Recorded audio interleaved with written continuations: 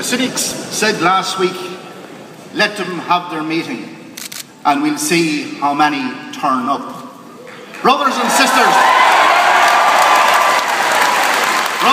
sisters of this new Frontline alliance, look around and shake each other's hand, because you have shown tonight by your presence here that our campaign is just unfair.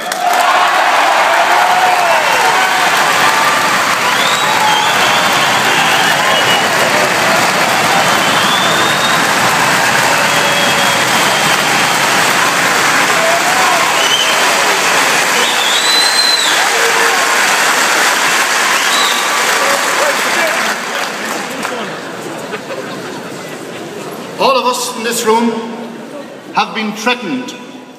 We have been threatened by the Taoiseach of this country, who has said if we don't behave and apply ourselves to discussing reductions in our pay, that they will legislate.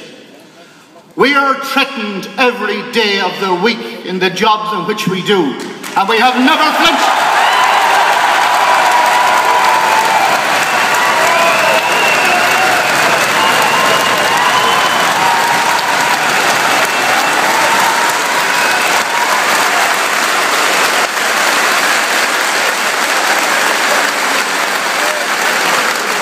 And we have never flinched from doing our duty and taking our responsibility seriously. And we will continue to do that, Taoiseach. And what's more, the men and women in this room will continue to provide a first-class service, but not at the miserable, measly wage that you think you can negotiate in those pay talks in Croke Park.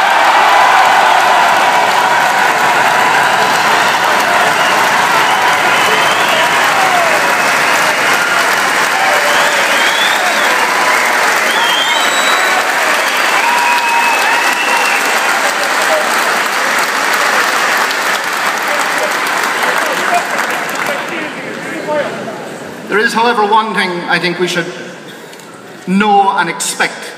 It is that our campaign will have to be resolute and determined. There is no point in people thinking that leaving this room tonight that we will have solved the problem by coming here. This is the start of our campaign. It is the beginning of our campaign. And the end of the campaign will be when the Taoiseach and everybody else realises we are not going to give any more quaffles.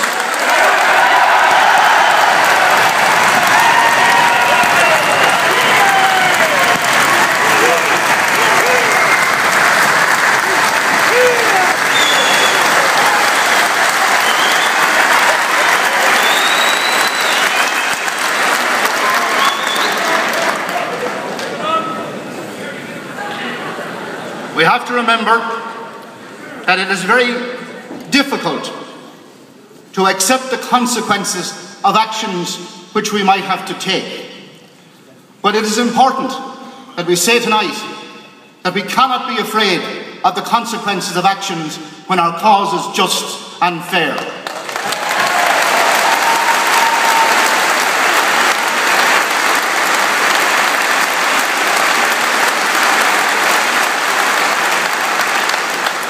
At the start of the campaign to abolish slavery, it was said, "It is no use loosening the shackles, I want them removed entirely."